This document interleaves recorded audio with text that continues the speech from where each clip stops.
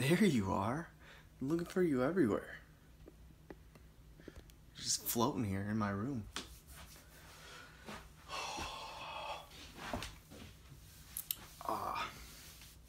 You wanna know how I got these scars? Okay, I'll tell you. Let's see. Let's start at the beginning. Earliest.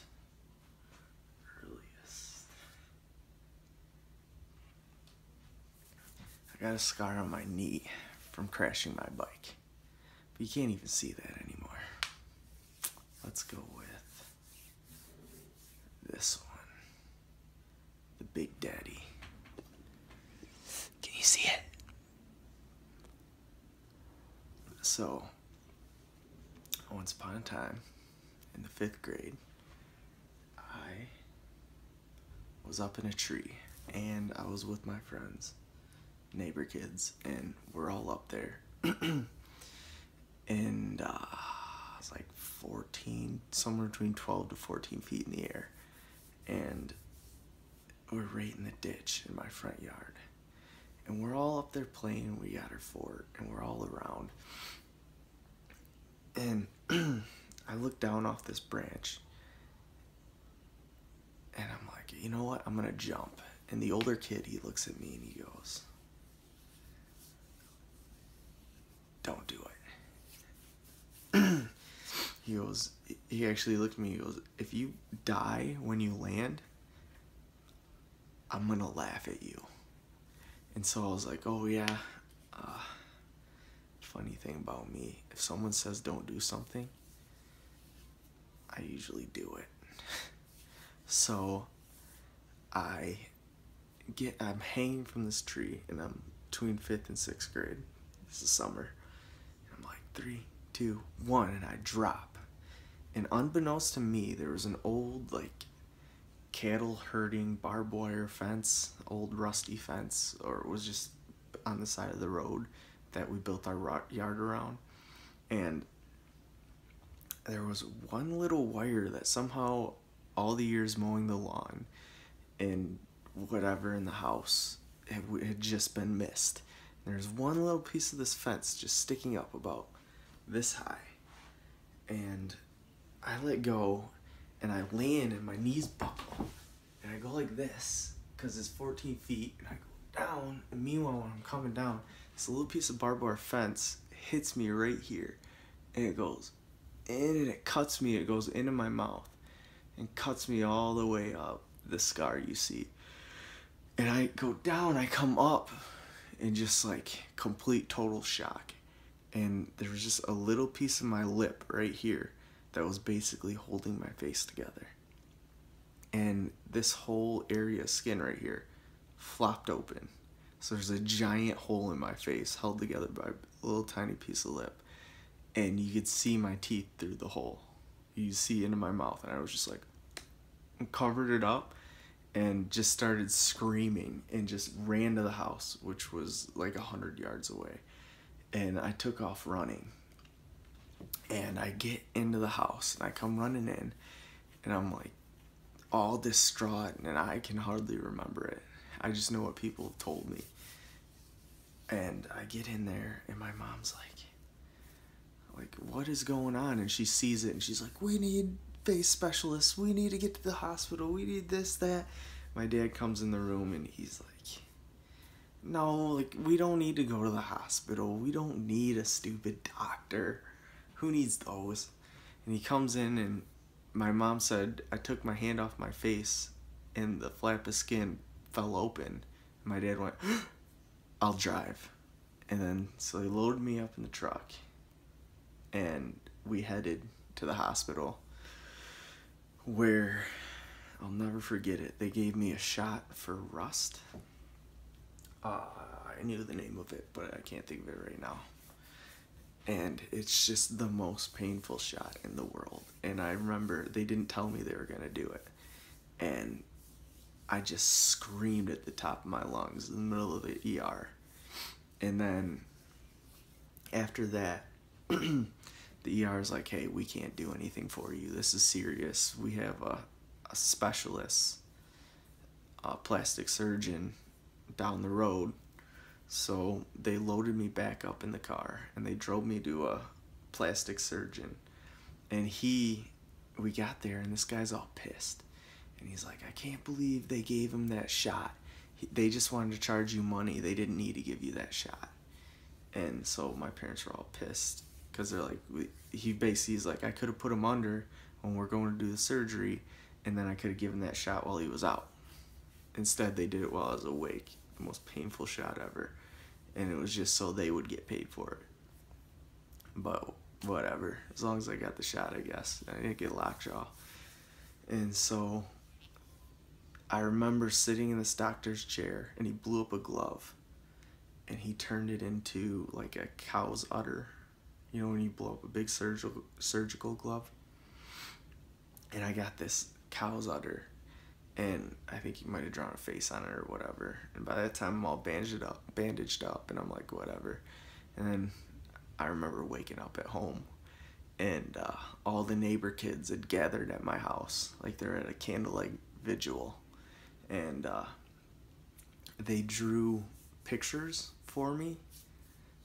And I think they meant they were doing well, and I took it as they're doing well. But looking back, they drew like Frankenstein, but with like a million stitches out here and bolts in his head. And I was like, oh man, they care.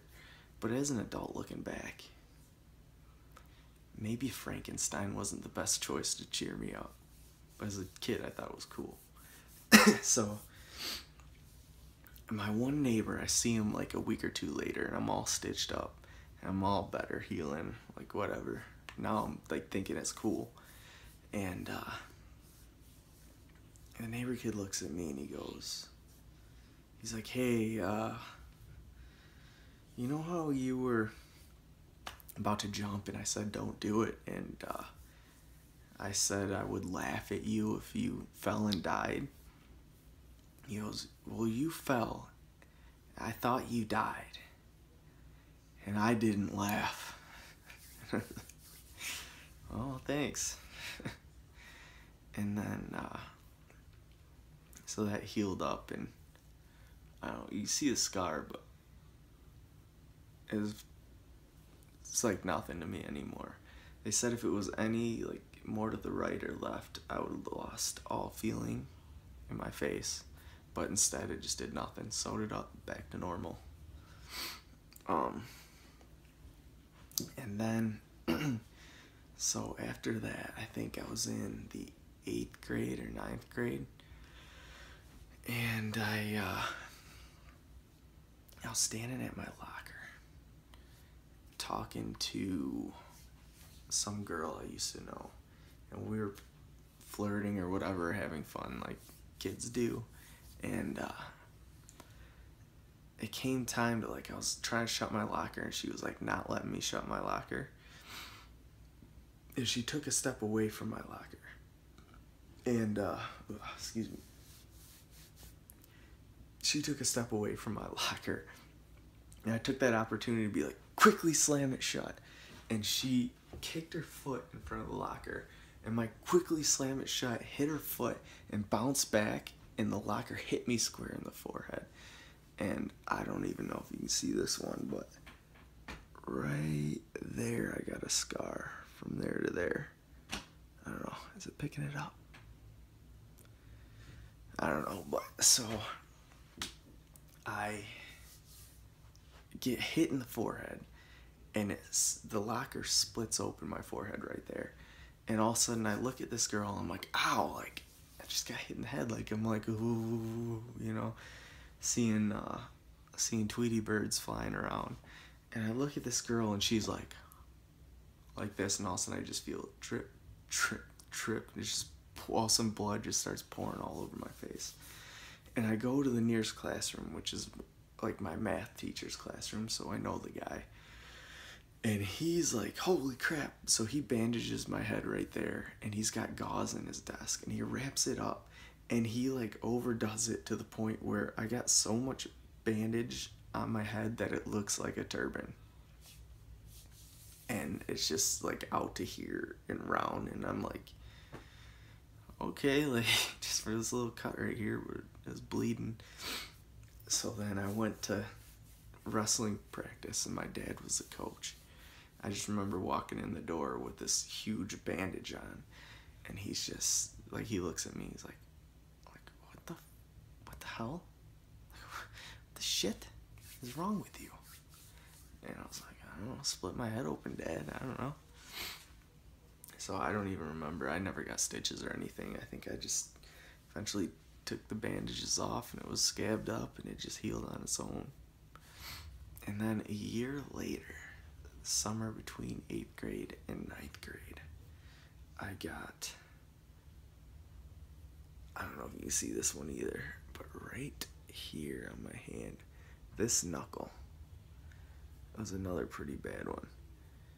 If you can see it at all, it's kind of just a red mark. But I was building pools with my cousin, and we had this thin sheet of metal where it goes as part of an in-ground pool, and that's what we were doing. And I'm carrying this thing, and I'm walking backwards, and they had orange fence around the pool. And as I'm walking backwards, this fence wraps around my foot, and so I'm walking backwards, someone's got the other end, and they're walking with it, and we're going. All of a sudden my foot gets caught, and I'm like, shit, and it happens in a second, and I'm like we keep going, and it's my cousin's like 35 at the time, and I'm whatever, just, he's like a full man, and I'm just a kid still, and it's just got my foot locked, and he's just overpowering me just by walking. And so we're going, and I'm like, man, there's not enough time for me to figure out how to tell him to stop or whatever, or to figure out, because this happens in the span of like a second. And I topple backwards, and I throw the sheet of metal like this, like, so it doesn't cut my head off, and I go boom. When I did, it ran down my knuckle, and it just, like, again, like, my skin flopped open off my knuckle, and I was like, oh, like, this is bad. And it's all blood again. And I remember I went to the hose, and I was washing it off, but I wasn't looking. I was like, I can't look at it, I don't want to know. And I remember my cousin, he's over there. I was like, just look at it for me and just tell me, how bad is it? Like, did I lose the finger? And I remember my cousin, he goes, all right, let me see. He pulls it off, and he goes, oh, it's bad. And I just like felt sick as soon as he said that. And then he started laughing. He's like, I mean, it's a cut, like, it's deep. You probably need stitches. I wrapped that one up best I could and just let it heal on its own too. I remember months later, I was up north, and it just popped back open, like, after a month or so. Maybe it was a week or so. But it popped open. I was like, oh, this might never heal. And it was all bleeding and stuff again. And then I have one that I don't know if I can even see it anymore. It's right there in my inner eye. And I was driving a golf cart, and we tied a sled to the back. And it's summertime. So we're dirt surfing the sled behind the golf cart. And we're coming behind, and we're driving around, and I got whoever's in the back is being cocky, and they're like, you can't throw me off. Well, if you turn the golf cart and you cut it in an arc, it makes the sled go faster. So you can turn and just shoot them around. Well, this time I was like, this person's not letting go, and I'm like, I'm gonna launch them. And I got these aviator sunglasses on, and there's another kid in the passenger seat, and I whip this cart around, and I turn it sharp, and the sled goes out, and I turned it sharp enough that with the sled pulling the back, it put me up on 2 wheels. I went up on 2 wheels, and I kind of panicked, which, never panic when you're doing anything. I cut the wheel back hard, like, to put the 2, because we're going over, and I cut it back, and when I did, it just boom, flipped it the other way and completely just smashed us on our side. And I remember flying into the ceiling of the golf cart and going boom, hitting myself on the golf cart, and then feeling the person on the passenger side land on my back and knocking me even harder into the ceiling. So it was like, ceiling, ceiling. And then we're all like confused and stuff. And again, I can like feel blood running down my face. And I'm like, oh, are you all right? Like, is everyone all right? And everyone's like, yeah, we're all right. Oh, I remember.